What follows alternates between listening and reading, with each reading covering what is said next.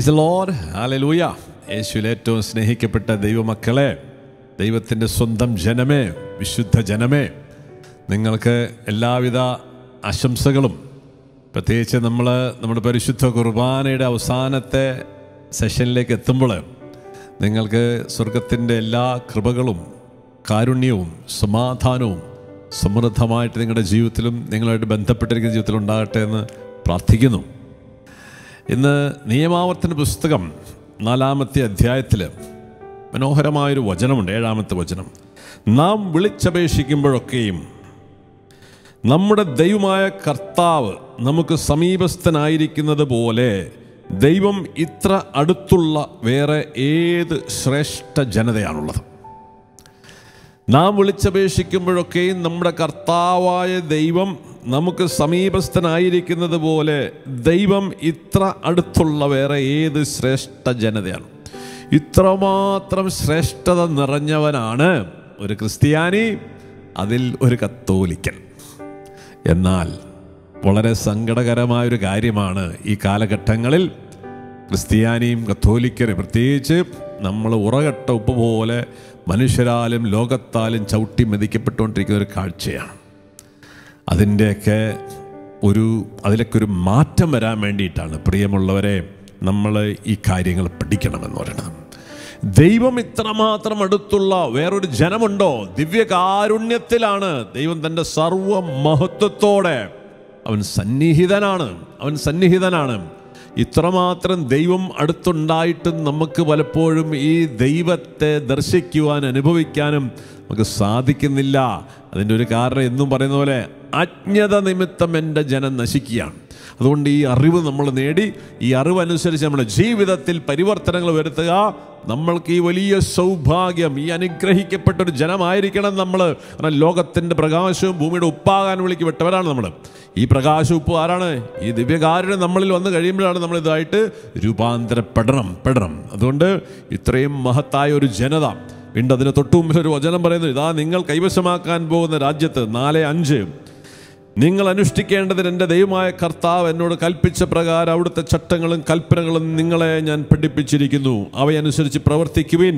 എന്നാൽ അത് മറ്റു ജനതകളുടെ ദൃഷ്ടിയിൽ നിങ്ങളെ ജ്ഞാനികളും വിവേകികളുമാക്കും. അല്ലേ? ലോകത്തിലെ മറ്റെല്ലാ ജനതകളെക്കാളും ജ്ഞാനവും ബുദ്ധിയും അറിവും വിവേകവും ആത്മധൈര്യമുള്ളൊരു ജനമായിരിക്കാൻ വേണ്ടി വിളിക്കപ്പെട്ടവരാണ് ക്രിസ്ത്യാനി. എന്നിട്ട് നമ്മൾ നമ്മുടെ മക്കളൊക്കെ ഇങ്ങനെ വല്ലവൻ്റെയും പന്നികളെ മേയിച്ച് തവിടും പിണ്ണാക്കും തപ്പി നടക്കണം. അപ്പം ഇതിൻ്റെ എല്ലാം കാരണം എന്താ? ഈ ദിവ്യ രഹസ്യം നമ്മൾ മനസ്സിലാക്കിയിട്ടില്ല, നമ്മുടെ മക്കൾക്കത് പറഞ്ഞു കൊടുത്തിട്ടില്ല. വേറെ ഒന്നും ചെയ്യണ്ട.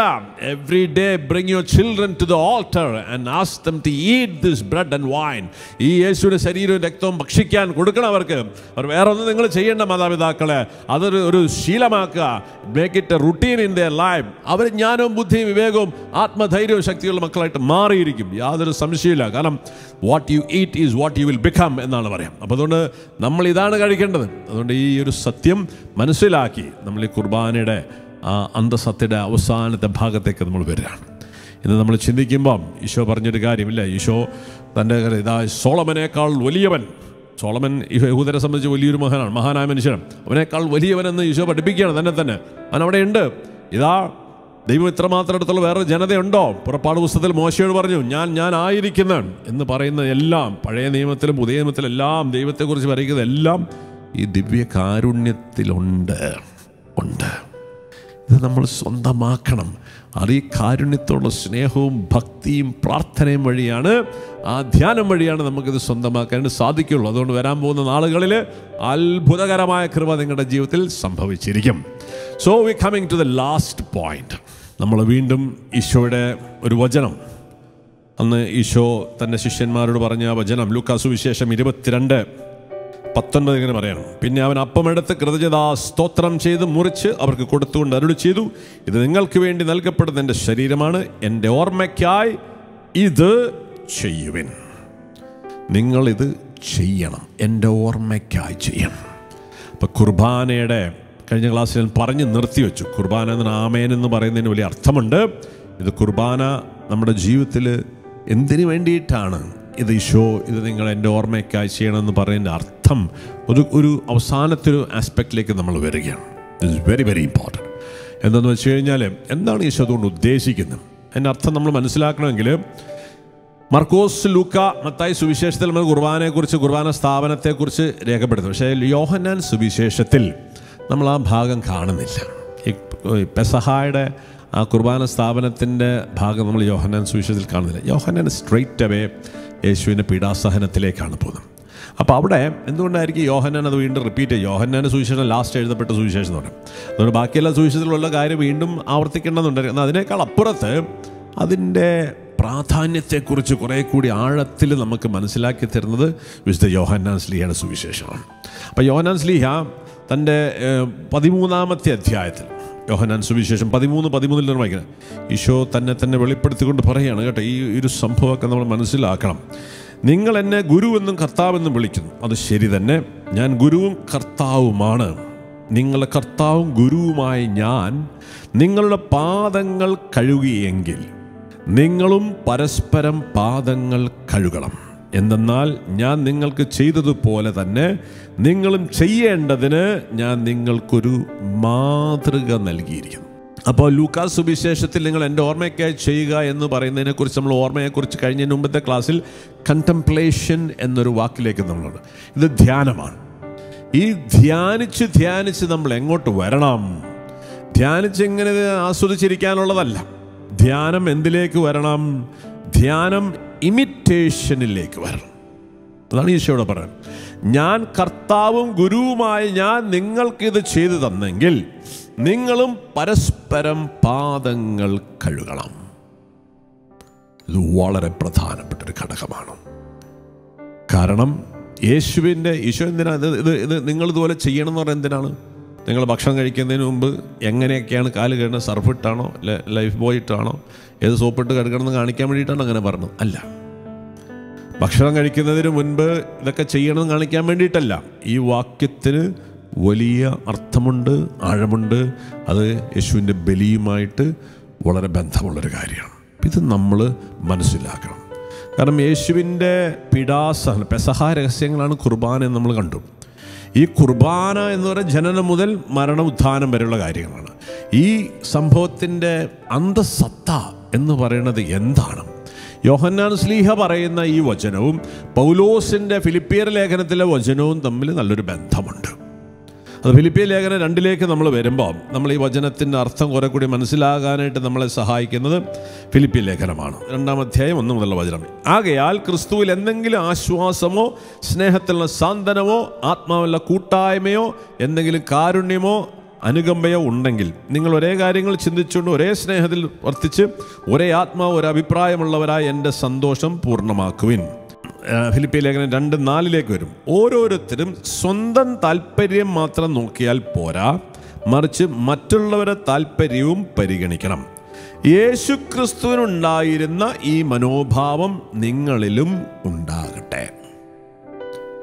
ഇപ്പം യേശുവിൻ്റെ ബലിയിൽ പങ്കെടുക്കുമ്പോൾ ഞാൻ നിങ്ങൾക്കൊരു മാതൃക കാണിച്ചു തന്നു എന്ന് പറയുന്നതിൻ്റെ അർത്ഥം ഈ യേശു ചെയ്തതുപോലെ നമ്മുടെ ജീവിതത്തിൽ നമ്മൾ അനുകരിക്കണം, അല്ലെങ്കിൽ പ്രാവർത്തികമാക്കണം എന്നാണതുണ്ട്. അല്ലാണ്ട് കുർബാനയിൽ ഈ രഹസ്യങ്ങളൊക്കെ ധ്യാനിച്ചിങ്ങനെ ഇരിക്കുക എന്നുള്ളതല്ല. ധ്യാനം വളരെ പ്രധാനപ്പെട്ടതാണ്. But the contemplation should lead to imitation. അത് നമ്മൾ അനുകരണത്തിലേക്ക് വരണം. കാരണം അനുകരിക്കണം, നിങ്ങളിതുപോലെ ചെയ്യണം എന്ന് ഈശോ കൽപ്പിച്ചിട്ടുണ്ട്. ഇതൊരു കൽപ്പനയാണ്. അപ്പോൾ നമ്മൾ പറഞ്ഞു, എന്തിനാണ് ആദ്യം തുടങ്ങുമ്പോൾ പറയുന്നത് ഈ അപ്പം എന്തിനുള്ളതാണ്? ഇത് നിത്യജീവൻ്റെ അപ്പമാണ്. ഈ നിത്യജീവൻ ലഭിക്കണമെങ്കിൽ എന്തു ചെയ്യണം? ലൂക്കാ സുവിശേഷം നല്ല സമറിയാക്കാരൻ്റെ ഉപമയിൽ നമ്മൾ കാണും. ലൂക്കാ 10 നമ്മൾ വായിക്കുന്നത് 37-ാമത്തെ വചനം. നമ്മളാ കഥ നമുക്കറിയാം. എന്തു ചെയ്യണമെന്ന് ചോദിച്ചു വരുമ്പോൾ ഒരു കഥ പറയുന്നത് സമറിയാക്കാരൻ്റെ കഥ. ഈ സമറിയാക്കാരൻ്റെ കഥയൊക്കെ എന്താണ്? ഈ കുർബാന തന്നെയാണ്. നമുക്കായിട്ട് അവൻ ജെറൂസലേം ജെറീക്കോയിലേക്ക് പോയവൻ കള്ളന്മാരാൽ ആക്രമിക്കപ്പെട്ടു. അവന് മുറിവേറ്റ് കിടക്കുന്നതിന് തൻ്റെ കയ്യിലുള്ള എണ്ണയും വീഞ്ഞും വെച്ച് അവനത് കഴുകി അവനെ സത്രത്തിലാക്കി അവനെ ശുശ്രൂഷിച്ച് സുഖപ്പെടുത്താണ്. ഇത് തന്നെയാണ് പരിശുദ്ധ കുർബാനയിൽ. അത് നല്ല സമരക്കാരൻ ഈശോ തന്നെയാണ്. അവൻ്റെ ജീവിതം നമുക്ക് തന്ന് അവൻ ആ മുറിവേറ്റ് കിടക്കുന്നവൻ, അവൻ്റെ അവസ്ഥ, അവൻ ജെറൂസലേമിൽ ഇതിലേക്ക് നടന്നിരുന്നൊരു മനുഷ്യനാണ്. ആ ഇതിലേക്ക് നടന്നിരുന്ന മനുഷ്യൻ ഗതിയില്ലാതെ പരഗതിയിലായിരിക്കും ചിലപ്പോൾ അവൻ ജെറീക്കോയിലേക്ക് പോയത്. പക്ഷേ അവൻ്റെ അവസ്ഥയിൽ, അവനായിരിക്കുന്ന അവസ്ഥയിൽ നിന്നും വളരെ ശ്രേഷ്ഠമായൊരവസ്ഥയിലേക്കാണ് ആ സത്രം വിട്ടവൻ പോകുമ്പോൾ ഈശോ ദൈവം അവനെ സമരക്കാരൻ എത്തിക്കുന്നത്. നിനക്ക് വേണ്ടതെല്ലാം ചെയ്തു കൊടുക്കാൻ പറയണം. വളരെ ഉയർന്നൊരു പൊസിഷനിലേക്ക് എത്താൻ. ഇതാണ് പ്രിയമുള്ളവരെ, പരിശുദ്ധ കുർബാന നമ്മൾ ദിവസം സ്വീകരിക്കാൻ നമ്മുടെ ജീവിതത്തിൽ അത്ഭുതകരമായ ഉയർച്ചയും വളർച്ചയും കൃപകളാൽ നമ്മൾ നിറയപ്പെടും. അപ്പോൾ ഈ കഥ പറഞ്ഞുകൊണ്ടിരിക്കുമ്പോൾ ഈശോ അവസാനം പറയുന്നുണ്ട്, നിങ്ങളും പോയി ഇതുപോലെ ചെയ്യണം. ഈ കുർബാന നിന്നെ സുഖപ്പെടുത്താനും നിന്നെ വളർത്താനും നിന്നെ അഭിവൃദ്ധിയിലേക്കും ദൈവത്തിൻ്റെ മഹത്വത്തിലേക്കും ജ്ഞാനത്തിലേക്കും ബുദ്ധിയിലേക്കും വളർത്തുമ്പോൾ നീയും ഇതുപോലെ ചെയ്യാൻ വിളിക്കപ്പെട്ടിരിക്കുന്നത്. ഇതൊരു ക്രിസ്ത്യാനിയുടെ മേലുള്ളൊരു കൽപ്പനയാണ്. ഇവിടെയാണ് പൗലോസ്ലീഹ നമ്മളോട് പഠിപ്പിക്കുന്നത്. എന്താണ് യേശുവിൻ്റെ ജനനം മുതൽ ജീവിതകാലം മുഴുവൻ കാണുന്ന ഒരു പ്രത്യേകതയാണ്, യേശു എന്തിനായി ഭൂമിയിലേക്ക് വന്നത്? യേശു ശുശ്രൂഷിക്കപ്പെടാൻ. മത്തായി 20 നമ്മൾ വായിക്കുന്നുണ്ട്, 20-28 ശുശ്രൂഷിക്കപ്പെടാനല്ല ശുശ്രൂഷിക്കാനും അനേകരുടെ മോചനദ്രവ്യമായി സ്വജീവൻ കൊടുക്കാനും മനുഷ്യപുത്രൻ വന്നിരിക്കുന്നത് പോലെ തന്നെ. എന്തത് പറയാനുള്ള കാരണം? ഈ നിങ്ങളിൽ വലിയവനാകാൻ ആഗ്രഹിക്കുന്ന നിങ്ങളുടെ ശുശ്രൂഷകനും നിങ്ങളിൽ ഒന്നാമനാകാൻ ആഗ്രഹിക്കുന്ന നിങ്ങളുടെ ദാസനുമായിരുന്നു. ശിഷ്യന്മാരുടെ ഇടയിൽ ഒരു ചിന്തയുണ്ടായി. യേശുവിനോടൊക്കെ നടക്കും ആരാണ് വലിയവനൊക്കെ ഒരു ചിന്ത വന്നപ്പോൾ ഈശോ വളരെ കൃത്യമായിട്ട് പറയാണ്, എന്താണ് ക്രിസ്ത്യാനിറ്റി? നമ്മുടെയൊക്കെ വിളി എന്താണ് പ്രിയമുള്ളവരെ? നമ്മുടെ വിളി നമ്മുടെ ഗുരുവും കർത്താവുമായവൻ്റെ പിൻചെല്ലുക എന്നുള്ളതാണ്. അവൻ നടന്ന വഴിയിലൂടെയും അവൻ ചെയ്ത കാര്യങ്ങളും ചെയ്യുക എന്നുള്ളതാണ് നമ്മുടെ വിളി. അവൻ്റെ പ്രവൃത്തിയുടെ അന്തസത്ത എന്താണ്? ശുശ്രൂഷയായിരുന്നു, സെർവൻഹുഡ്. ഇവിടെയാണ് പൗലോസ്ലീഹ നമ്മളെ പഠിപ്പിക്കുന്നുണ്ട്. ദൈവത്തിൻ്റെ 2:6 ദൈവത്തിൻ്റെ രൂപത്തിലായിരുന്നെങ്കിലും അവൻ ദൈവവുമായുള്ള സമാനത നിലനിർത്തേണ്ട കാര്യമായി പരിഗണിച്ചില്ല. തന്നെ ശൂന്യനാക്കിക്കൊണ്ട് ദാസന്റെ രൂപം സ്വീകരിച്ച് മനുഷ്യരെ. ഈ ദാസന്റെ രൂപം, കർത്തൃദാസൻ, അതാണ് യേശുവിനെ വേദപുസ്തകത്തിൽ മുഴുവൻ നമ്മൾ കാണുന്ന കർത്താവിൻ്റെ ദാസൻ എന്നാണ്. പ്രിയമുള്ളവരെ, ഈ ശുശ്രൂഷ ചെയ്യണം. ഇതാണ് ദൈവം നമ്മളോട് ചെയ്തത്, നമുക്ക് വേണ്ടി കർത്താവ് ചെയ്തതാണ്. ആ പാദങ്ങളൊക്കെ കഴുകുമ്പോൾ സ്വർഗത്തിലെ മാലാഖമാരൊക്കെ കിടുകിട വിറക്കിയായിരുന്നു. കാരണം ഈ പ്രപഞ്ചത്തിൻ്റെ കർത്താവും ദൈവവുമായവൻ അരയിൽ കച്ചകെട്ടി മുട്ടുകുത്തി നിന്ന് ഈ കീടങ്ങളും കൃമികളുമായിരിക്കുന്ന അന്നത്തെ കാലഘട്ടത്തിൽ അടിമകൾ ചെയ്യുന്ന പ്രവൃത്തിയാണ് ഈ കാല് കഴുകുക എന്നൊക്കെ പറയുന്നത്. ഈ പ്രപഞ്ചം മുഴുവൻ നടക്കുന്ന അവനെക്കുറിച്ച് പത്രോസ്ലീഹ ഇങ്ങനെ പറയുന്നുണ്ട്. പത്രോസിൻ്റെ ലേഖനത്തിൽ 1-ാമത്തെ ലേഖനം 1-ാമത്തെ അധ്യായം 12-ാമത്തെ വചനത്തിൽ ഇങ്ങനെ പറയാം, അവൻ തങ്ങളെ തന്നെയല്ല നിങ്ങളെയാണ് ശുശ്രൂഷിക്കുന്നതെന്ന് അവർക്ക് വെളിപ്പെട്ടിരുന്നു. സ്വർഗത്തിൽ നയിക്കപ്പെട്ട പരിശുദ്ധാത്മാവ് വഴി സുവിശേഷ പ്രസംഗകർ ഇക്കാര്യങ്ങൾ നിങ്ങളെ അറിയിച്ചിട്ടുണ്ടല്ലോ. ഇവയിലേക്ക് എത്തി നോക്കാൻ ദൈവദൂതന്മാർ പോലും കൊതിക്കുന്നു.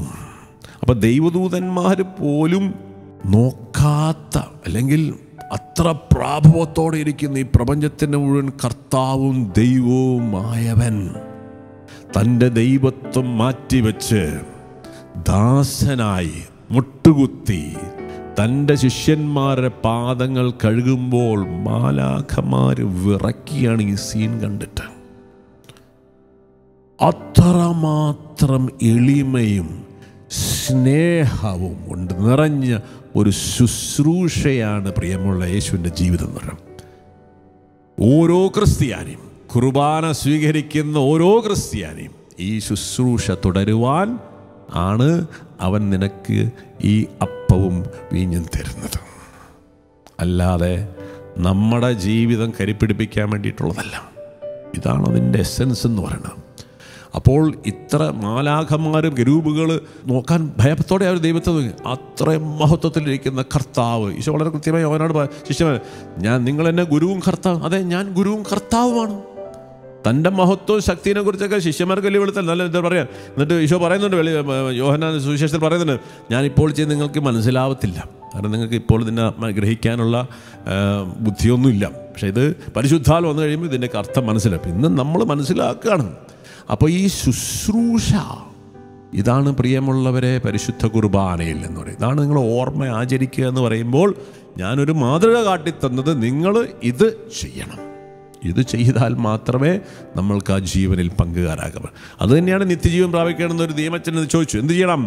നീ നിൻ്റെ ദൈവമായ കർത്താവിനെ പൂർണ്ണ ഹൃദയത്തോടെ മനസ്സോടെ ആത്മാവോടെ സ്നേഹിക്കും, നിന്നെ പോലെ നിൻ്റെ അയൽക്കാരെ സ്നേഹിക്കണം. അയൽക്കാരെ എങ്ങനെ സ്നേഹിക്കാനുള്ള ഉത്തമമാണ് ആ കഥ പറയുന്നത്. അതിന് പറയണം, നിങ്ങളും ഇതുപോലെ ചെയ്യണം. അപ്പം നമ്മുടെ കുർബാനയിൽ അത്ഭുതങ്ങളും അടയാളങ്ങളും വലിയ മഹത്തായ കാര്യങ്ങൾ നടക്കണമെന്നുണ്ടെങ്കിൽ നമ്മൾ ഈ ശുശ്രൂഷയിലേക്ക് നമ്മൾ വരണം. നമ്മുടെ ജീവിതത്തിൻ്റെ എല്ലാ പ്രവൃത്തികളും ശുശ്രൂഷയായിട്ട് മാറണം. ശുശ്രൂഷയ്ക്കൊരു പ്രത്യേകതയുണ്ട്.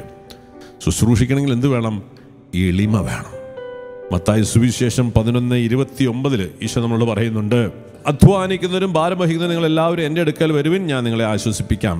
ഞാൻ ശാന്തശീലനും വിനീത ഹൃദയനുമാകയാൽ. അപ്പോൾ തന്നെ ഈശോ കാണിച്ചതിലാണ് അവൻ ശാന്തശീലം വിനയമുള്ളവനാണ്. ഈ എളിമ നമുക്കുണ്ടാവണം. ഈ എളിമയുണ്ടെങ്കിലേ നമുക്ക് ശുശ്രൂഷിക്കാനായിട്ട് പറ്റുള്ളൂ. അപ്പോൾ ഈ ഗ്രന്ഥത്തിൻ്റെ മുഴുവൻ യേശുവിൻ്റെ ജീവിതം, പെസഹാരഹസ്യങ്ങളുടെ ഓർമ്മ എന്ന് പറയുമ്പോൾ യേശുവിൻ്റെ ജീവിതം മുഴുവൻ മനുഷ്യവംശത്തിനോടുള്ള ശുശ്രൂഷയായിരുന്നു. ഈ രക്ഷ, അതാണ് യേശുവിൻ്റെ രക്ഷ. എന്തിനുള്ള ശുശ്രൂഷയാ? വെറുതെ ഇങ്ങനെ ശരീരം മനസ്സും മുടന്തനെ കണ്ണ് സുഖപ്പെടുത്തുന്ന വെറുതെ ശുശ്രൂഷയല്ല, മനുഷ്യരുടെ ആത്മരക്ഷയ്ക്ക് വേണ്ടിയുള്ള ശുശ്രൂഷ. അതാണ് അതിൻ്റെ പ്രധാനപ്പെട്ട ഘടകം. ഇത് നമ്മൾ കുറേ ശുശ്രൂഷകൾ ചെയ്യുന്നുണ്ട്. ലോകത്തിൽ കുറേ ചാരിറ്റി നടക്കുന്നുണ്ട്.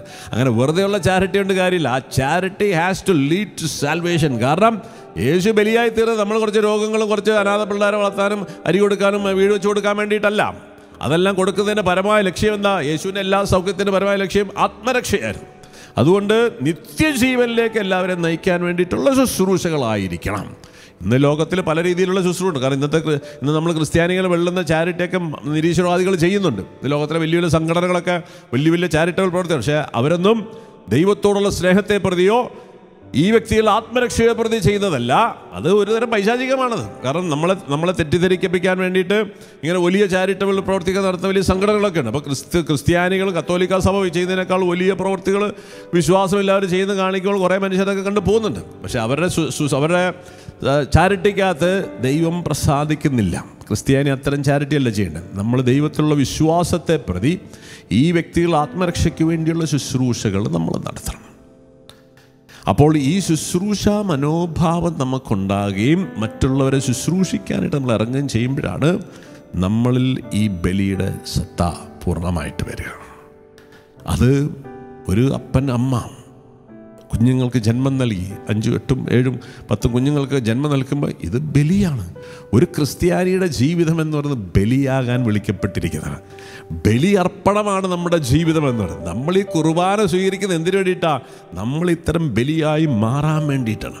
അങ്ങനെ നമ്മൾ ബലിയായി മാറുന്നത് വഴിയാണ് നമ്മൾ മഹത്വീകരിക്കപ്പെടുക. ഫിലിപ്പിയ ലേഖനം നമ്മൾ കണ്ടു. ഈശോയുടെ ജീവിതം നമുക്ക് എക്സലൻ്റ് മോഡലാണ്. ഫിലിപ്പിയ ലേഖനത്തിൽ നമ്മൾ വായിക്കുന്നത് എങ്ങനെയാണ്? അങ്ങനെ അവൻ ദാസന്റെ രൂപമെടുത്ത് വന്നു. എന്നിട്ട് എന്ത് പറ്റി? ആകയാൽ ദൈവം അവനെ അത്യധികം ഉയർത്തി. അപ്പോൾ ഈ ദാസന്റെ രൂപമെടുത്ത് ശുശ്രൂഷ ചെയ്യുന്നത് വഴിയാണ് നമ്മുടെ ജീവിതം മഹത്വീകരിക്കപ്പെടുക. അതുകൊണ്ട് പ്രിയമുള്ളവരെ, ഈ ശുശ്രൂഷ മനോഭാവം നമ്മളിൽ രൂപപ്പെടണം. അതിനെന്ത് വേണം? നമുക്ക് 2 ഘടകങ്ങൾ വളരെ പ്രധാനപ്പെട്ടത്. സ്നേഹം വേണം, എളിമ വേണം. ഇതാണ് യേശുവിൽ ഉണ്ടായത് നമ്മൾ കാണുന്നത്. ഇത് നമ്മളിലില്ല. ഈ സ്നേഹവും എളിമയില്ല. നമ്മളെല്ലാം നല്ല അഹങ്കാരികളാണ്. സ്വന്തം താല്പര്യങ്ങൾ, സ്വന്തം ആഗ്രഹങ്ങൾക്ക് വേണ്ടിയാണ്. നമ്മളിന്നെല്ലാവരും ജോലി ചെയ്യുന്നുണ്ട്. നമ്മളെല്ലാം ജോലി ചെയ്യുന്നുണ്ട്. ക്രിസ്ത്യാനിയെ സംബന്ധിച്ച് ജോലിയില്ല. ഇന്ന് അനേകം മക്കൾ പറഞ്ഞൊരു തൊഴിൽ കിട്ടുന്നില്ല, ജോലി കിട്ടുന്നില്ല. നമ്മൾ ജോലിയൊക്കെ കിട്ടാൻ വേണ്ടി അന്യ രാജ്യങ്ങളിലേക്ക് പോവുകയാണ്. ഒരു ക്രിസ്ത്യാനിക്ക് ജോലിയുടെ ആവശ്യമൊന്നുമില്ല. നമുക്കെല്ലാം ശുശ്രൂഷകളാണ്. ഈ ശുശ്രൂഷ എന്ന് പറയുമ്പോൾ എന്താണ്? യേശുവിനെ അനുഗമിക്കുന്ന എല്ലാവർക്കും ശുശ്രൂഷകളാണ്. എന്ത്?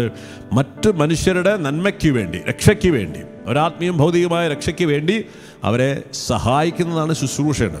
അപ്പം അതുകൊണ്ട് നമ്മൾ ഏത് തൊഴിലും നമ്മളെ സംബന്ധിച്ചെടുക്കണം. കാരണം ഇന്ന് ലോകത്തിൽ അത്രമാത്രം ശുശ്രൂഷകരെ ആവശ്യമുള്ളൊരു ലോകത്തിലാണ് മനുഷ്യർ തൊഴിലില്ലാന്ന് പറയുന്നത്. കാരണം നമുക്ക് തൊഴിലെന്ന് പറഞ്ഞാൽ എന്താ? നമുക്ക് സൽപ്പേരും കയ്യടിയും ബഹുമാനം കിട്ടുന്ന പ്രവർത്തികൾ മാത്രമേ നമ്മൾ പോകുന്നുള്ളൂ. അങ്ങനെ ചെയ്യുന്ന പ്രവർത്തികൾക്ക് ശുശ്രൂഷ എന്ന് പറയില്ല. യേശു ക്രിസ്തു ചെയ്ത ഒരു പരിപാടിയും അത്തരത്തിൽ കയ്യടി കിട്ടുന്നതായിരുന്നില്ല. 2 ഈശോ വളരെ വ്യക്തമായി നമ്മളെ പഠിപ്പിക്കുന്നുണ്ട്. സ്വർഗത്തിൻ്റെ അനുഗ്രഹവും ദൈവത്തിൻ്റെ കയ്യൊപ്പും അനുഗ്രഹം നിനക്ക് കിട്ടണം എന്നുണ്ടെങ്കിൽ നീ ചെയ്യുന്ന പ്രവൃത്തി ഇടത് കൈ കൊണ്ട് ചെയ്യുന്നത് വലത് കൈ അറിയാൻ പാടില്ല. അത്രയും രഹസ്യത്തിൽ വേണം. അങ്ങനെ ചെയ്യുന്ന പ്രവൃത്തികൾ നിൻ്റെ രഹസ്യത്തിൽ നിൻ്റെ പ്രാർത്ഥന കേൾക്കുന്ന പിതാവ് നിനക്ക് പ്രതിഫലം തരും. ഇന്ന് പലപ്പോഴും നമ്മൾ ചെയ്യുന്നതെന്ന് വെച്ചാൽ ഇങ്ങനത്തെ പ്രവൃത്തികളെല്ലാം. അപ്പോൾ ഈ പരിശുദ്ധ കുർബാന എന്ന് പറയുന്നതുകൊണ്ട് നമ്മൾ മനസ്സിലാക്കേണ്ടത്, ഇതൊരു ഓർമ്മയാക്കി ചെയ്യുക എന്ന് പറയുന്ന അർത്ഥം ഇതൊരു മാതൃകയാക്കി നിങ്ങൾ ചെയ്യണം. ഞാൻ നടന്നു വന്ന വഴികൾ, ഞാൻ ചെയ്തിരുന്ന പ്രവൃത്തികൾ, ഇതിനെയാണ് നമ്മൾ ധ്യാനിക്കുന്നത്. ഇത് ധ്യാനിക്കുന്നത് എന്തിനു വേണ്ടിയിട്ടാണ്? അത് എൻ്റെ ജീവിതത്തിൽ ഓരോ ക്രിസ്ത്യാനിയും പ്രാവർത്തികമാകും. നീ ഇന്ന് ചെയ്യുന്ന തൊഴിൽ അത് ശുശ്രൂഷയാണോ, അത് ജോലിയാണോ? എന്തുകൊണ്ടാണ് നിന്റെ തൊഴിലൊന്നും നീ അഭിവൃദ്ധി പ്രാപിക്കാത്തത്? യേശുക്രിസ്തുവിനെ ദൈവം ഉയർത്തി, എല്ലാ നാമങ്ങൾക്കും ഉപരിയായ നാമം നൽകി ഉയർത്തപ്പെട്ടു എന്ന് പറയാം. സ്വർഗത്തിലും ഭൂമിയിലും പാതാളത്തിലും എല്ലാ അധികാരങ്ങളും കൊടുക്കുന്നവനായി മാറി. ഇന്ന് നമുക്ക് എവിടെ അധികാരം, എവിടെ മഹത്വം? കാരണം ഇന്ന് നമ്മൾ ശുശ്രൂഷയല്ല, നമ്മളിന്ന് തൊഴിൽ ജോലിയാണ്. കാരണം നമ്മുടെ ജോലിയുടെ ഉദ്ദേശം എന്താ? മറ്റുള്ളവരെ ശുശ്രൂഷിക്കാൻ വേണ്ടി പോകുന്നതല്ല, അവർ ആത്മരക്ഷയ്ക്ക് വേണ്ടിയിട്ടല്ല, എനിക്ക് കുറച്ച് പണം കിട്ടണം. അപ്പോൾ ഇതിൻ്റെ അകത്ത് നമുക്ക് മനസ്സിലാവും ഞാൻ ചെയ്യുന്നത് ശുശ്രൂഷയാണോ അതോ തൊഴിൽ ജോലിയാണോ എന്ന് എങ്ങനെ അറിയാൻ പറ്റും? ജോലി എന്ന് പറയുന്നത് എനിക്ക് ലാഭം ഉണ്ടാക്കാൻ വേണ്ടിയിട്ട്, ശുശ്രൂഷ എന്ന് പറയുന്നത് എനിക്ക് വേണ്ടിയിട്ടില്ല, മറ്റുള്ളവർക്ക് വേണ്ടി നൽകാൻ. അങ്ങനെ മറ്റുള്ളവർക്ക് ജീവനുണ്ടാകുവാൻ വേണ്ടി അവൻ തനിക്കുള്ളതെല്ലാം പങ്കുവെച്ചു തന്നു. ഇതാണ് പ്രിയമുള്ളവരെ പരിശുദ്ധ കുർബാന. അതുകൊണ്ട് നമ്മൾ കുർബാനയെ ഒരു അപകടകരമായ ഒരു ഓർമ്മ എന്ന് നമ്മൾ പറയും. അപകടകരമായ ഒരു ഓർമ്മയാണ്. അപ്പോൾ ഈ ഓർമ്മ ആചരിക്കുന്ന നമ്മളെല്ലാവരും ഇതുപോലെ ശുശ്രൂഷ ചെയ്യാൻ വിളിക്കപ്പെട്ടിരിക്കുന്നു. യേശുവിൻ്റെ ഉത്ഥാനത്തിനു ശേഷം സഭയിലുടനീളം ഈ ശുശ്രൂഷ മനോഭാവം നമ്മൾ കാണുന്നുണ്ട്. അതെല്ലാവരും ഉണ്ടായിരുന്നു. എല്ലാ അപ്പോസ്തലന്മാരും ഈ ശുശ്രൂഷകളായിട്ടാണ് ചെയ്തുകൊണ്ടിരുന്നത്. അപ്പം ഇത് നമ്മൾ തിമോത്തിയോസിന് എഴുതിയ ലേഖനത്തിലേക്ക് വരുമ്പം ഇങ്ങനെ പൗലോസ് ശ്ലീഹ നമ്മളെ ഓർമ്മിപ്പിക്കുകയാണ്. 5-ാമത്തെ അധ്യായം അതിൽ ഈ വിധവകൾക്കുള്ള കാര്യങ്ങളെക്കുറിച്ച് പറയുന്നു. അതിനകത്ത് 2 ടൈപ്പ് വിധവകളെക്കുറിച്ച്. യഥാർത്ഥ വിധവകളെന്ന് പറയുമ്പോൾ അവർക്കുണ്ടായിരുന്ന ഒരു പ്രത്യേകത ഇങ്ങനെയാണ് കാണുക. 2 തിമോത്തി 5-ാമത്തെ അധ്യായം 10 മുതൽ വരും. മാത്രമല്ല അവൾ സൽപ്രവർത്തികൾ വഴി ജനസമ്മതി നേടിയിട്ടുള്ളവളായിരിക്കണം. അതായത് സ്വസന്താനങ്ങളെ നന്നായി വളർത്തുകയും അതിഥി സൽക്കാരത്തിൽ താല്പര്യം കാണിക്കുകയും വിശുദ്ധരുടെ പാദങ്ങൾ കഴുകുകയും വേദനിക്കുന്നവരെ ആശ്വസിപ്പിക്കുകയും എല്ലാവിധ സൽപ്രവർത്തികൾക്ക് വേണ്ടി തന്നെ അർപ്പിക്കുകയും ചെയ്തിട്ടുള്ളവളായിരിക്കണം. അപ്പം ഈ മനോഭാവമെല്ലാം പിന്നീട് വരുന്ന ടീച്ചിങ്സിന് മുഴുവനുണ്ട്. അപ്പം അതിനകത്ത് വിശുദ്ധരുടെ പാദങ്ങൾ കഴുകുക. ഈ പാദങ്ങൾ കഴുകുക എന്ന് പറയുന്ന അർത്ഥം എന്താണ്? ശുശ്രൂഷ ചെയ്യാം. ഇതാണ് നമ്മുടെ വിളി. അത് എനിക്ക് നേട്ടമുണ്ടാകാൻ വേണ്ടി കയ്യടിയും ബഹുമാനം കിട്ടുന്ന പ്രവൃത്തികളാണ് നമ്മൾ ചെയ്യുന്നത്. നമുക്ക് ബഹുമാനവും കയ്യടിയും കിട്ടാത്ത അല്ലെങ്കിൽ ആരും ശ്രദ്ധിക്കാത്ത പ്രവൃത്തികൾ ചെയ്യാൻ ഇന്ന് ക്രിസ്ത്യാനികളിൽ അല്ലെങ്കിൽ പ്രാർത്ഥനയിലുള്ള എത്ര പേർക്ക് സാധിക്കും? എന്തുകൊണ്ടാണ് നമ്മൾ ഇത്രയും പ്രാർത്ഥിച്ചിട്ടും കുർബാന അർപ്പിച്ചിട്ടും ഇത്രമാത്രം കഠിന പ്രയത്നം ചെയ്തിട്ടും നമ്മുടെ ഒന്നും പ്രവർത്തനങ്ങളിൽ അഭിവൃദ്ധി ഉണ്ടാവുന്നില്ല? കാരണം നമ്മൾ ചെയ്യുന്ന പ്രവൃത്തികളൊക്കെ നാട്ടുകാരെ വീട്ടുകാരെ കയ്യടിയും ബഹുമാനവും ആദരവും കിട്ടാൻ വേണ്ടിയിട്ടുള്ള പ്രവൃത്തിയാണ്. എന്നാൽ നിന്റെ കർത്താവും രക്ഷകനായ യേശുക്രിസ്തു ഈ ലോകത്ത് ചെയ്ത പ്രവൃത്തികളൊന്നും നാട്ടുകാരെ സൂചിപ്പിക്കാൻ വേണ്ടിയിട്ടുള്ളതല്ല. അവൻ ചെയ്ത പ്രവൃത്തികളെല്ലാം മനുഷ്യർക്ക് അസ്വസ്ഥത ഉണ്ടാക്കുന്നതായിരുന്നു. കാരണം പിതാവായ ദൈവത്തിൻ്റെ മഹത്വത്തിനും മനുഷ്യരെ രക്ഷയ്ക്കും വേണ്ടിയിട്ടുള്ളത്. അതുകൊണ്ട് സാപത്തിലൊക്കെ രോഗികളെ സുഖപ്പെടുത്തുമ്പോൾ വളരെ നിശിതമായി വിമർശിക്കപ്പെട്ടിരുന്നു. അങ്ങനെ വിമർശിക്കുന്ന അപ്പോൾ പൈസ പറയുന്നത് നിന്റെ ഒരു കാള സാപത്ത് ദിവസം കിണറ്റിൽ വീണ എടുക്കത്തില്ലേ? എന്നാൽ അബ്രാഹത്തിൻ്റെ പുത്രനായവൻ അനേക വർഷങ്ങളായിട്ട് പീഡിപ്പിക്കൊണ്ട് ഇവനെ സുഖപ്പെടുത്തേണ്ടതാണ് പറയുന്നത്. അങ്ങനെ യേശു ഇതിൻ്റെ പ്രവൃത്തികളൊന്നും ആരെയും സുഖിപ്പിക്കാൻ വേണ്ടിയിട്ടുള്ളതായിരുന്നില്ല. നീ നിന്റെ ജോലി ശുശ്രൂഷയാണോ അതോ തൊഴില ജോലിയാണോ എന്ന് ആത്മശോധന ചെയ്യുക. എങ്ങനെ തിരിച്ചറിയാൻ പറ്റും? നീ ചെയ്യുന്ന പ്രവൃത്തികൾ അതിൽ നിന്നും മാറി ആർക്കും താല്പര്യമില്ലാത്ത, ആർക്കും വലിയ ബഹുമാനം കൈയിടൊന്നും കിട്ടാത്ത ഒരു പ്രവൃത്തി ചെയ്യാനായിട്ട് നിനക്ക് സാധിക്കുമോ? നമ്മൾ ഈ ക്രിസ്ത്യാനി എന്ന് പറഞ്ഞ് രാവിലെ കുർബാന കഴിഞ്ഞ് സ്വീകരിച്ച് തൊഴിൽ മേഖലയിലേക്ക് പോകുന്നത് എന്തിനു വേണ്ടിയിട്ടാണ്? എനിക്ക് എന്തെങ്കിലും നേട്ടമുണ്ടാക്കാൻ വേണ്ടി, എനിക്കെന്ത് സ്വന്തം. കാരണം നീ പരിശുദ്ധ കുർബാനയുടെ ഘടകവിരുദ്ധമായ പ്രവൃത്തിയാണ് കുർബാന കഴിഞ്ഞ് ചെയ്യാൻ പോകുന്നത്. അതുകൊണ്ടാണ് ഇത്രയും നാളും കുർബാന സ്വീകരിച്ചിട്ട് നിന്റെ ജീവിതത്തിൽ അതിൻ്റെതായ യാതൊരു ഗുണമില്ലാതിരിക്കുന്നതിന് കാരണം. കുർബാന സ്വീകരിക്കുന്ന ഓരോ വ്യക്തിയും ഇതുപോലെ നമ്മൾ ശുശ്രൂഷിക്കാനായിട്ട് പോകണം. കുർബാന അർപ്പിക്കാൻ പോകുന്ന അതേ പരിശുദ്ധി മനോഭാവത്തോടെ വേണം നമ്മുടെ തൊഴിൽ സ്ഥലങ്ങളിലേക്ക് നമ്മൾ പോകാൻ, നമ്മുടെ കുടുംബങ്ങളിലേക്ക് നമ്മൾ പോകാൻ. മാതാപിതാക്കൾ മക്കളെ സ്നേഹിച്ച് വളർത്ത് എല്ലാവരും ബലിയാകാൻ വേണ്ടിയിട്ടാണ് പോകുന്നത്. ഇങ്ങനെ നമ്മൾ ബലിയാകുന്നത് വഴി അതിനെന്ത് വേണം? അങ്ങനെ ആകുന്നത് വഴി നമ്മൾ ദൈവത്തിൻ്റെ മഹത്വത്തിലേക്ക്, ദൈവിക ജീവനിലേക്ക് നമ്മൾ കടന്നു വരുന്നത്. അപ്പോൾ എൻ്റെ ഹൃദയം ഒന്ന് പരിശോധിച്ചാൽ അറിയാം ഞാൻ ചെയ്യുന്നത് ശുശ്രൂഷയാണോ അതോ ജോലിയാണോ? ഈ ലോകത്തിൻ്റെ മക്കൾ ചെയ്യുന്ന പോലെ പൈസ ഉണ്ടാക്കാറുണ്ട്, അംഗീകാരം കിട്ടുക, ബഹുമാനം കിട്ടാറുണ്ട്, നല്ല സ്ഥാനമാനം. നമ്മുടെ പിള്ളേർക്കൊന്നും നല്ല വൈറ്റ് കോളർ ഇട്ട ജോലി മാത്രമേ നമ്മൾ താല്പര്യമുള്ളൂ. അല്ലാത്ത ജോലിയൊന്നും ആർക്കും ചെയ്യാൻ താല്പര്യമില്ല. കാരണം ഈ ശുശ്രൂഷ മനോഭാവമില്ല. എന്നിട്ട് ഈ മനോഭാവമില്ലാതെ, ഈ സ്വഭാവമില്ലാതെ യേശുക്രിസ്തുവിൻ്റെ പുറകെ ചെല്ലുന്നതിന് അങ്ങനെ യേശുവായിട്ട് അങ്ങനെ ബന്ധം ഉണ്ടാവും? യേശുവായിട്ട് ഒരിക്കലും നിങ്ങൾക്ക് ഒന്നും ചേരാൻ പറ്റത്തില്ല. കാരണം ഹീസ് ദ അൾട്ടിമേറ്റ്, അല്ലെങ്കിൽ എന്താ പറയുക, എളിമയുടെ ശുശ്രൂഷയുടെ പരമോന്നതമായ നാമത്തിൻ്റെ പേരാണ് യേശു എന്ന് പറയുന്നത്. അവൻ തനിക്ക് വേണ്ടി ഒരു നിമിഷം പോലും ജീവിച്ചിരുന്നില്ല. അവൻ ചെയ്തത് മുഴുവൻ ദൈവത്തിൻ്റെ മഹത്വത്തിനും മറ്റുള്ള രക്ഷയ്ക്ക് വേണ്ടിയാണ്. അവൻ്റെ ജനനം സ്വർഗത്തിൽ പൗലോസ്ലീഹ പറയുന്ന പോലെ ദൈവമായിരുന്നിട്ടും ദൈവത്തോടുള്ള സമാനം നിലനിർത്തേണ്ട പരിഗണിക്കാതെ തന്നെ ശൂന്യനാക്കി ദാസൻ്റെ രൂപത്തിലായി തീരും. അവൻ്റെ ജീവിതം മുഴുവൻ ശുശ്രൂഷയുടെ ജീവിതമായിരുന്നു. അവനെ അനുഗമിച്ചത് ക്രിസ്തു ശിഷ്യന്മാരെല്ലാം ശുശ്രൂഷകരായിരുന്നു. ഇന്ന് നമുക്ക് ഈ ശുശ്രൂഷ മനോഭാവം കൈവിട്ടുപോയി. അതുകൊണ്ട് എന്താണ്? യേശുവുമായിട്ട് നമുക്ക് ബന്ധമില്ല.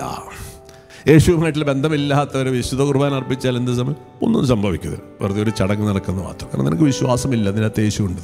അപ്പോൾ നീ വിശ്വസിക്കുന്ന യേശു ഏതാണെന്ന് വരെ ചിലപ്പോൾ നമ്മൾ പറയുന്നത് യേശു ഉണ്ട്, ഞാൻ വിശ്വസിക്കുന്നു. പക്ഷെ നീ വിശ്വസിക്കുന്ന യേശു ഏതാണ്? ഈ ലോകത്തിലെ ദൈവങ്ങളെ പോലെയുള്ള ദൈവം, സ്ഥാനമാനങ്ങൾ, ബഹുമാനം, അന്തസ്സ്, അധികാരം എല്ലാം ഉള്ളൊരു ദൈവത്തെ ഈ ലോകത്ത് അതുപോലെ ഒരു ദൈവമല്ല. അവൻ ദരിദ്രനായി, അവനെല്ലാവരുടെയും ശുശ്രൂഷകനെ താൻ പഠിപ്പിക്കണം. ശിഷ്യന്മാർ, നിങ്ങൾ ഒന്നാമനാകാൻ ആഗ്രഹിക്കുന്നവൻ എല്ലാവരുടെയും ദാസനാകണം. കാരണം മനുഷ്യത്വം എന്നത് ശുശ്രൂഷിക്കപ്പെടാനല്ല, ശുശ്രൂഷിക്കാൻ വന്നതാണ്. അപ്പോൾ ഈ ശുശ്രൂഷ മനോഭാവമില്ലാത്ത ഒരു വ്യക്തിക്ക് ഒരിക്കലും നമുക്ക് ക്രിസ്തുവായിട്ട് ഒന്നു ചേരാൻ പറ്റില്ല. ഈ കമ്മ്യൂണിയൻ ഉണ്ടാവില്ല. ഈ കുർബാന എന്ന് പറയുന്നത് എന്താ? ദൈവമായിട്ടുള്ള കമ്മ്യൂണിയനാണ്, ഹോളി കമ്മ്യൂണിയൻ നമ്മൾ പറയും. പക്ഷേ കമ്മ്യൂണിയൻ സംഭവിക്കണം എന്ത് വേണം? നമ്മളിൽ ഈ സ്വഭാവമുണ്ട്. അതിനെന്ത് വേണം? അഗാധമായ എളിമ വേണം. ഞാൻ ശാന്തശീലനും വിനീതഹൃദയനും, നിങ്ങൾ എന്നിൽ നിന്നും പഠിക്കുവിൻ. ഞാൻ ചെയ്തതുപോലെ നിങ്ങൾ കഴുകണം. നിങ്ങൾ പാദങ്ങൾ കഴുകണം. പാദം കഴുകുക എന്ന് പറയുന്നത് ഭക്ഷണത്തിന് മുമ്പ് നടത്തേണ്ട ഒരു കലാപരിപാടിയല്ല. അതിൻ്റെ ജീവിതത്തിലുടനീളമുണ്ടായിരിക്കണം. ഇങ്ങനെ ഒരു ബലിയായി, മറ്റുള്ളവർക്കായി പൊടിഞ്ഞ് അപ്പമായി മറ്റുള്ളവർക്ക് ഭക്ഷിക്കാൻ നമ്മളായി തീരുമ്പോഴാണ് പ്രിയമുള്ളവരെ നമ്മുടെ കുർബാനകൾക്ക് അർത്ഥമുണ്ടാവുന്നത്. അവിടെ അത്ഭുതങ്ങൾ നടന്നിരിക്കും. അതിനകത്ത് വിശ്വാസം വേണം. ഇങ്ങനെ പറയുന്നുണ്ട് സഭയിൽ. നമ്മളറിയാം ദൈവം എല്ലാ കൃപകളും അനുഗ്രഹങ്ങളും കൊരിന്ത്യർക്ക് ലേഖനത്തുള്ളത് വരങ്ങളെക്കുറിച്ച്. ഈ വരങ്ങളൊക്കെ എന്തിനാണ് തരുന്നത്? ദൈവം പലർക്കും പലവിധ വരങ്ങൾ കൊടുക്കുന്നുണ്ട്. വരങ്ങൾ എന്തിനാ? ശുശ്രൂഷ ചെയ്യാൻ വേണ്ടിയിട്ടാണ് വരം. എഫേസ്യസ് ലേഖനം 4-ാം അധ്യായത്തിൽ വരങ്ങളെക്കുറിച്ച് പറയുന്നുണ്ട്. പരിശുദ്ധാത്മാവിന് വരങ്ങൾക്ക് വേണ്ടി പൗലോസ് കൊരിന്ത്യർ സഭയിൽ പറയുന്നത് നിങ്ങൾ വരങ്ങൾക്ക് വേണ്ടി ദാഹിക്കണം. എന്തിനാ വരങ്ങൾ നൽകുന്നത്? ശുശ്രൂഷിക്കാൻ വേണ്ടിയിട്ടാണ്. വീണ്ടും എഫേസ്യസ് ലേഖനത്തിൽ വീണ്ടും വരങ്ങളെക്കുറിച്ച് പറയും. 4-ാം അധ്യായം 11-ാമത്തെ വചനം. അപ്പോസ്തലന്മാരും പ്രവാചകന്മാരും സുവിശേഷ പ്രഘോഷകരും ഇടയന്മാരും പ്രബോധകന്മാരും മറ്റുമാകാൻ വരം നൽകി.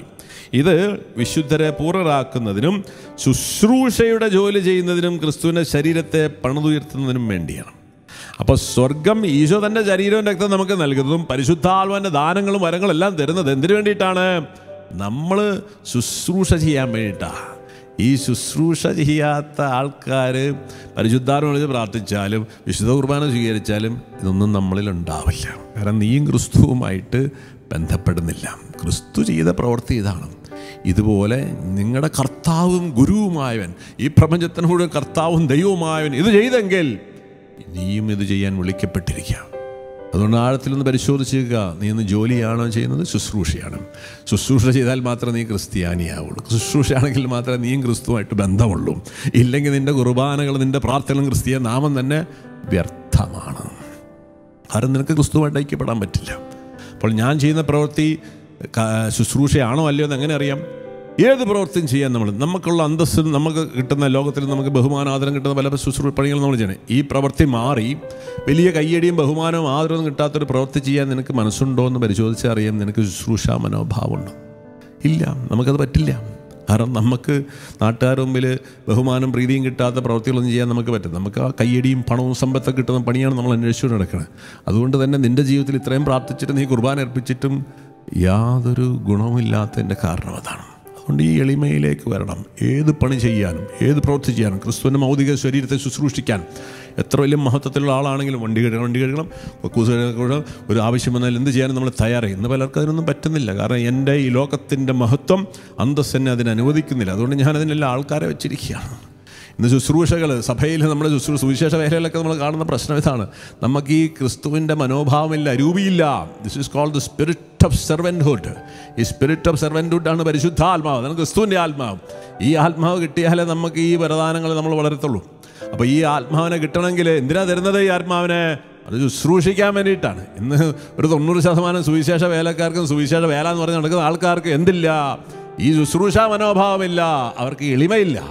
അതുകൊണ്ട് വെറുതെ ഒച്ചപ്പാടുമ്പോളായിട്ട് നടക്കുന്നത് ദരിദ്രവാസികളായിട്ട് യാതൊരു ഗതിയില്ലാതെ തരയില്ലാതെ നടന്നു തീർന്ന കുറേ മനുഷ്യരാണ്. കൊറോണ വന്നപ്പോൾ കുറേ പേരെ പരിപാടി തീർന്നു. കൊറോണ വന്നപ്പോൾ ഒരു 10-75% ശുശ്രൂഷകരെ പണിവാരി പൂട്ടി. ഇപ്പോൾ എല്ലാവരും മീൻ പിടിക്കാനും പാട്ട വറുക്കാനൊക്കെ നടക്കുകയാണ്.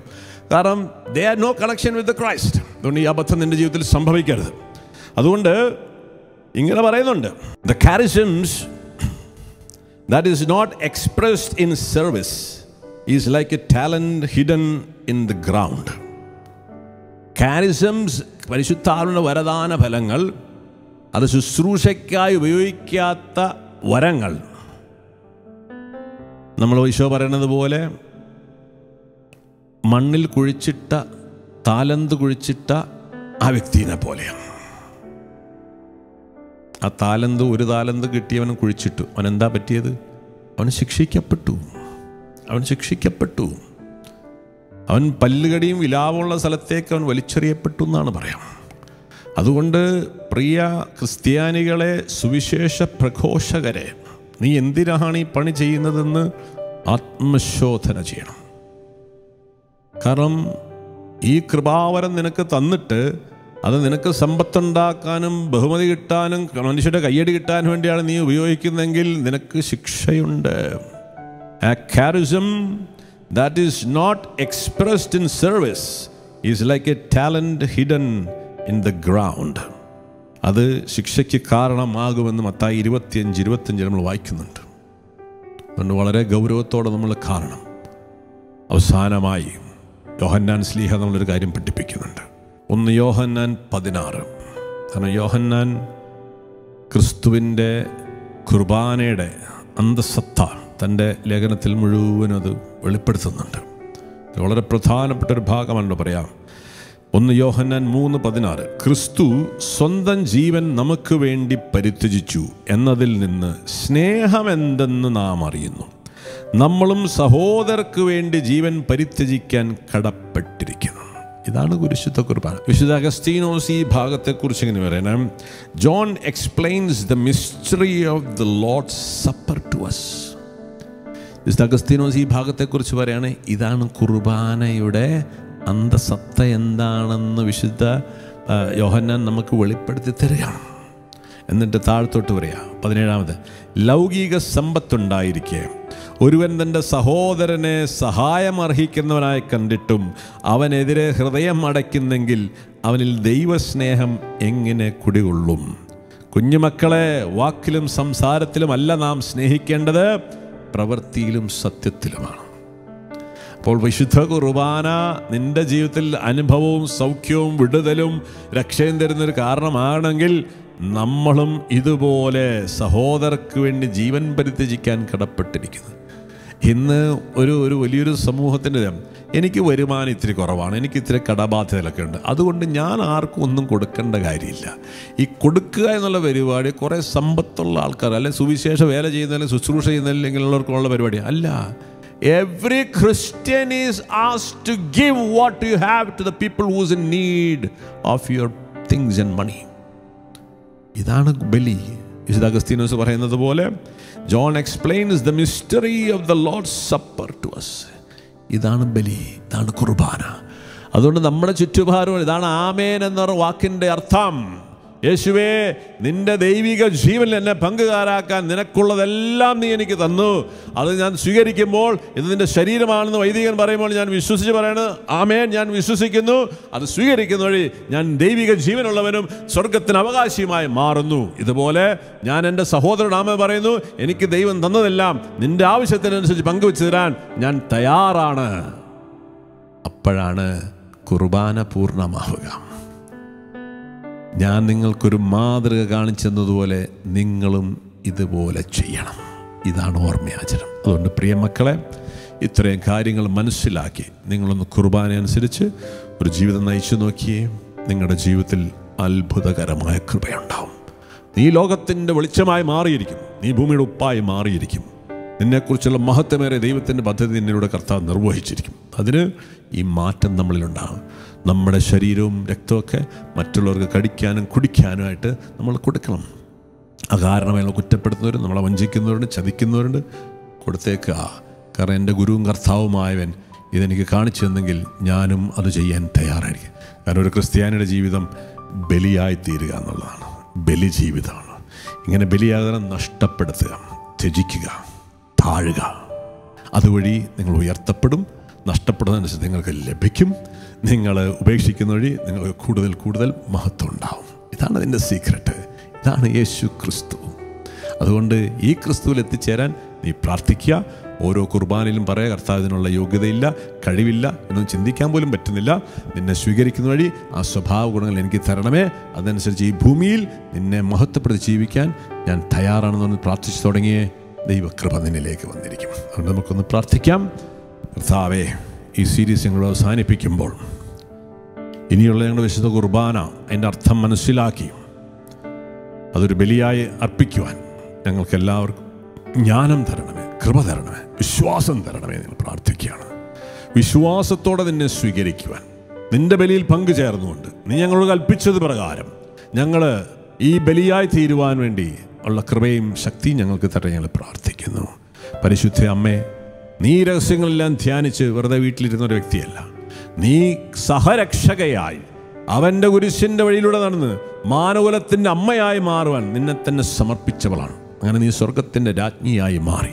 ഇന്നതാ ഞങ്ങൾ ലോകത്തിൽ അവഹേളിക്കട്ട് നിന്നിക്കട്ട് കിടന്ന് നിൻ്റെ മക്കൾ കിടക്കുകയാണ്. ഹൗവയുടെ മക്കളെ പോലെ ദാരിദ്ര്യവും പട്ടിണിയും കഷ്ടപ്പാടായിട്ട് ഞങ്ങൾ കിടക്കുകയാണ്. ഈ മഹത്വത്തിലേക്ക് കടന്നു വരാൻ മറിയമേ, നീ ഞങ്ങൾക്ക് വേണ്ടി പ്രാർത്ഥിക്കണമേ. നന്മ നിറഞ്ഞ മറിയമേ സ്വസ്തി, കർത്താവ് അങ്ങയോട് കൂടെ സ്ത്രീകളിൽ അങ്ങ് അനുഗ്രഹിക്കപ്പെട്ടവളാവുന്നു. അങ്ങയുടെ ഉദരത്തിൻ ഫലമായി ഈശോ അനുഗ്രഹിക്കപ്പെട്ടവനാണ്. പരിശുദ്ധ മറിയമേ തമ്പുരാൻ്റെ അമ്മേ, പാപികളായ ഞങ്ങൾക്ക് വേണ്ടി ഇപ്പോഴും ഞങ്ങളുടെ മരണസമയത്തും തമ്പുരാനോട് അപേക്ഷിച്ചുകൊള്ളണമേ. ആമേൻ. Praise the Lord. God bless you. Be a blessing in this world. That is what is the Eucharist is all about. Amen.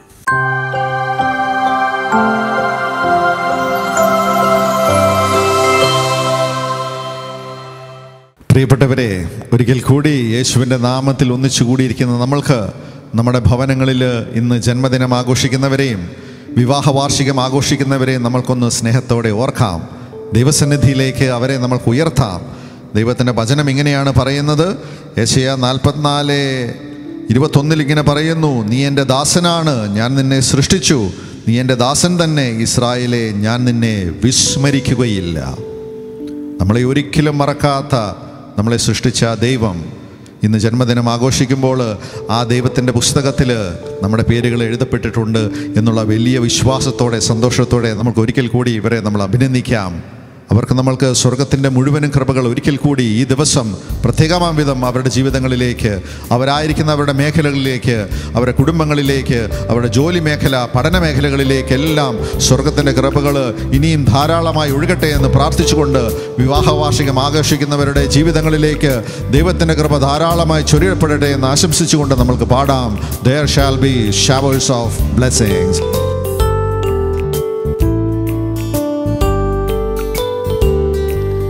There shall be showers of blessing.